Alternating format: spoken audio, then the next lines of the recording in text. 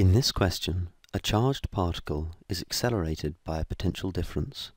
It reaches an area containing a magnetic field, strength B, travelling at a velocity v.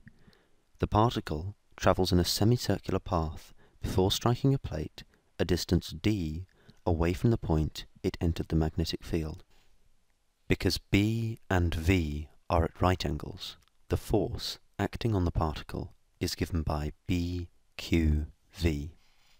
Since it moves in a circle, this can also be written as the centripetal force, F equals mv squared divided by r, where r is the radius of the circular path.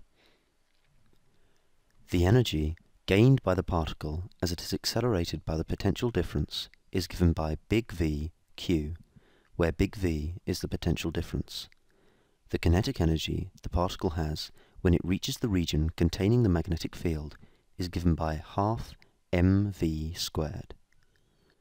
Using these equations, it is possible to show that m equals kb squared d squared q divided by v, where k is a constant to be determined.